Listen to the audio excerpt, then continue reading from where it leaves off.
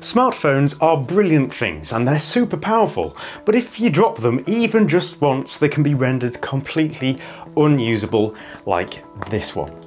However, if this is the case with something that you have, don't throw it away, because there's something pretty cool you can make out of it, which is the focus of today's project.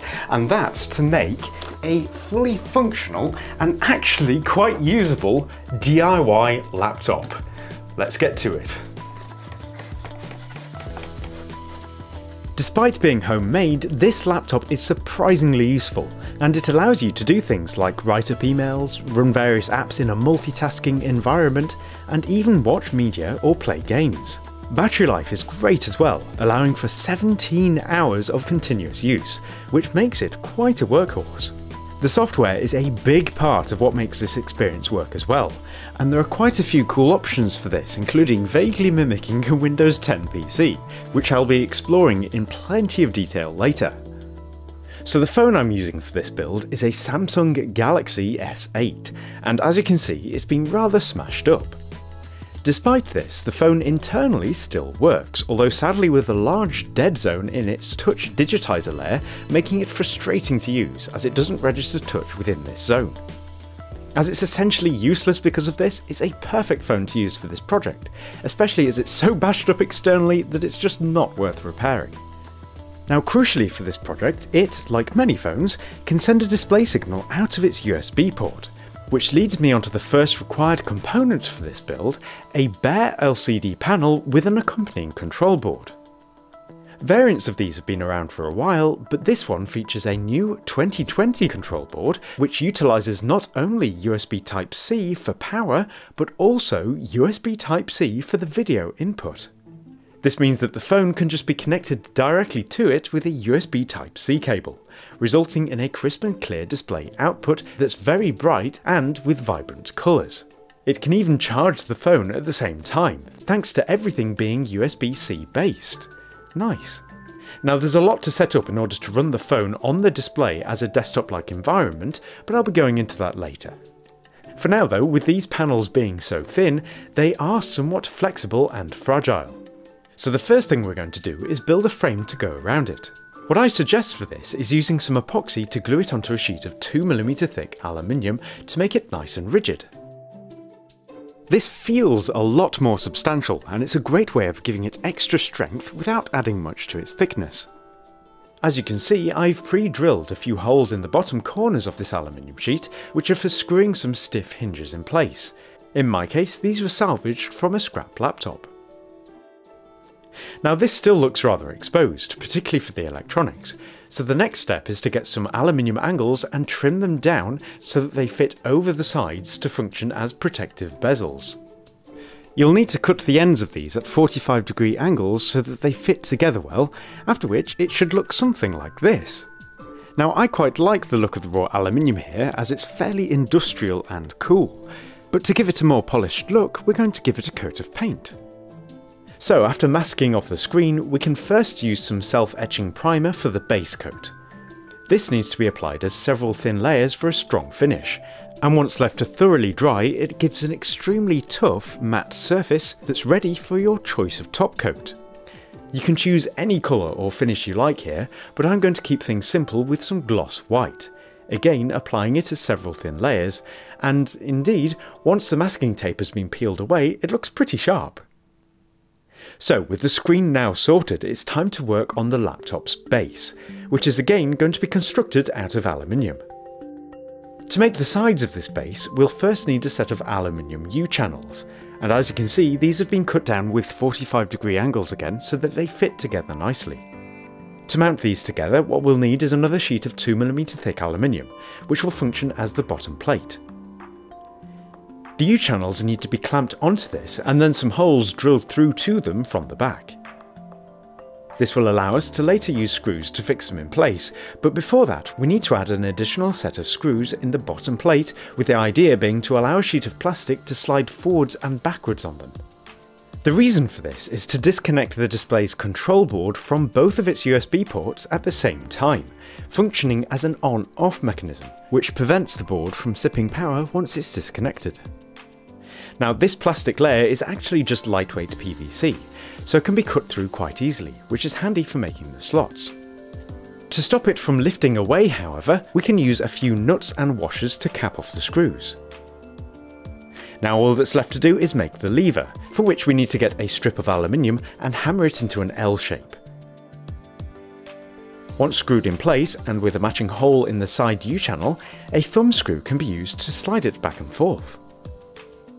In this U-channel, by the way, you may also want to add a few holes for the display's control joystick and headphone port. The only other piece that needs some work is the back U-channel, as it needs some mounting holes for the stiff hinges, and also a slot for the display ribbon cable, a hole for a USB cable to pass through, and a hole for a power socket, which will later be used for charging. So with all of these pieces prepared, it's time to neaten them up with some more paint.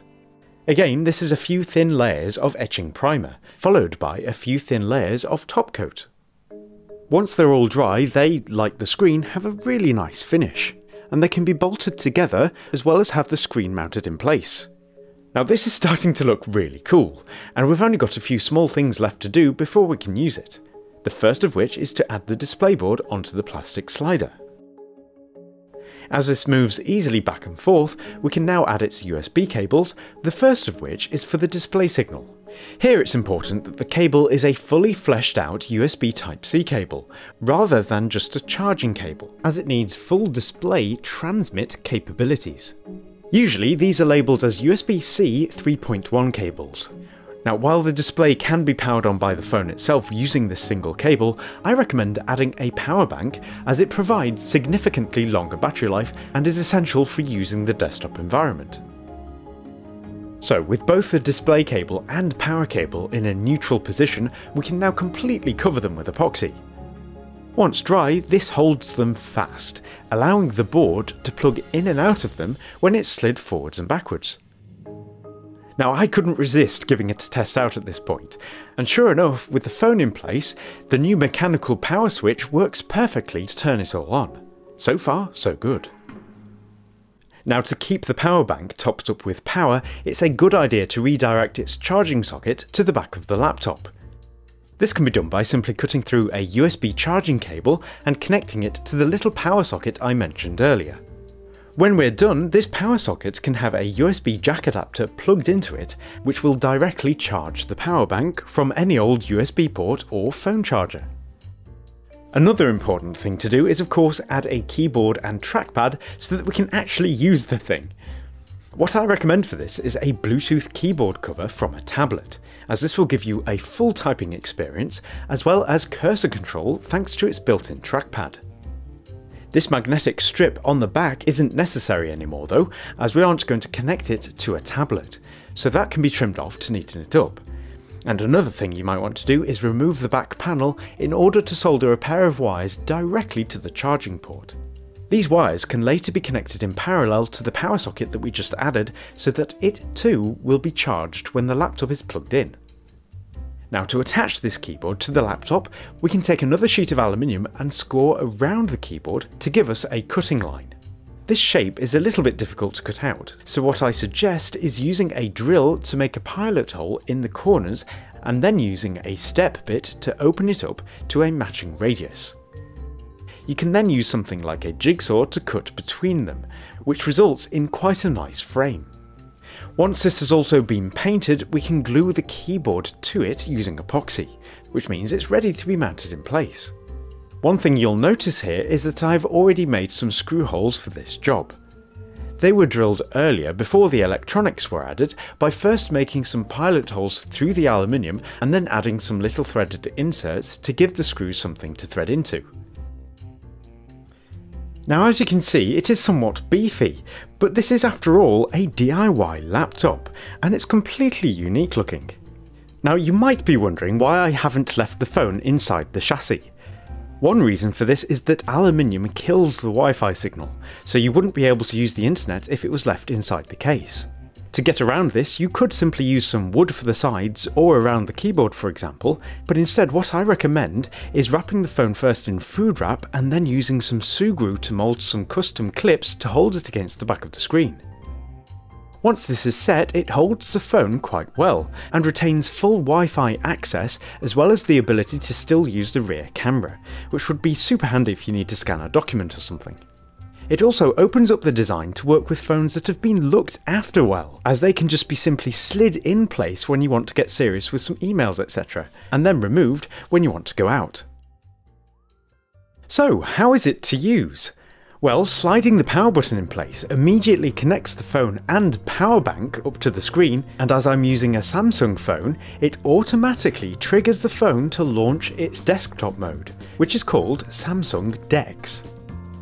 This is actually really awesome software that allows you to operate the phone and apps as if it were a real laptop, with multitasking capabilities and far more space to work in compared to the phone on its own. Typing things up is a breeze thanks to the keyboard, and it's genuinely useful to have access to the many thousands of Android apps out there on a full form factor laptop. Even just watching media is a great experience thanks to the quality of the display, although this does bring up something I missed out: speakers. Originally, I did want to include some small 1-inch drivers, but it turned out that there wasn't really any room for them in the end. If you want to have a go at adding some to yours though, it's worth noting that the control board does have some speaker ports especially for this job. As I'm happy with the phone's own speaker output though, I can live without the extra speakers, but I can always plug in some headphones or pair up a Bluetooth speaker if I want to improve things. Either way, it's a brilliant build and a great use of a smashed up phone. So overall this works brilliantly, especially if you use a smartphone like a Samsung Galaxy S8 or newer, thanks to its built-in desktop mode. But what if you want to use an older phone that doesn't have a desktop mode, or even feature something like USB Type-C? Well, I'll be exploring this topic in just a minute, including how to mimic a Windows 10 machine, but before that, it's time for a quick ad from this video's sponsor, Blinkist. Blinkist take key insights from over 3,000 non-fiction bestsellers and condense them down into 15-minute blinks, which are condensed explainers that help you to understand the core ideas at hand. These can either be read through at your own leisure, or even better, listened to, which is great for when you're perhaps commuting to work or cooking a meal. Now, a new feature that they've got, if you want to dive into topics more deeply, is full-length audiobooks, and premium members get up to 65% off retail pricing. So if you go to blinkist.com/DIY perks, you can get completely free unlimited access for 1 week. Now you can cancel at any point, so there's no pressure, but if you do decide to continue, you get 25% off a premium membership. So again, that's blinkist.com/DIY perks. Right, so what if your phone doesn't support a desktop mode nor USB Type-C video output? Well, getting around USB Type-C is quite easy because you can use an MHL adapter if your phone supports it. This just plugs into the USB port and adds an HDMI output, allowing you to mirror the phone onto an external display. This works with any monitor or display board that has an HDMI input, including the one I used earlier, as it does feature HDMI along with USB Type-C. One downside to this method though is that you'll just have a standard Android interface, and you'll need to install a little app to force rotate the screen. Once this is done, it's actually somewhat decent, and you can do quite a lot with it. To make it more laptop-like though, we can install one of the several apps that mimics a Windows 10 environment. This works as a new home screen from which you can launch your apps, and it even features a pretty good copy of File Explorer. It doesn't feature multitasking or anything like that, but it is still super neat to see, and it does make it feel like you're using a Windows 10 machine. Nice. You can even have a bit of nostalgic fun and install a Windows 98 simulator, which brings back a lot of memories. So I hope you've enjoyed seeing how to take a smartphone and convert it into an actually usable laptop. I think it's a pretty cool project.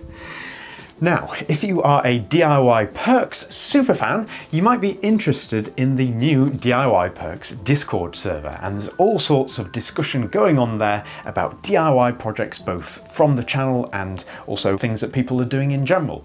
It's a really cool community, so if you want to join it, you can go to patreon.com/DIYperks, and a huge thank you to everyone who does join and is already supporting me on there, because this channel is my job and I'm so grateful that I can actually do it as my job, and I've got each and every one of you, even if you're just a viewer, to thank for it. So other than that, I'm Matt, you've been watching DIY Perks, and I hope I see you next time. Goodbye for now.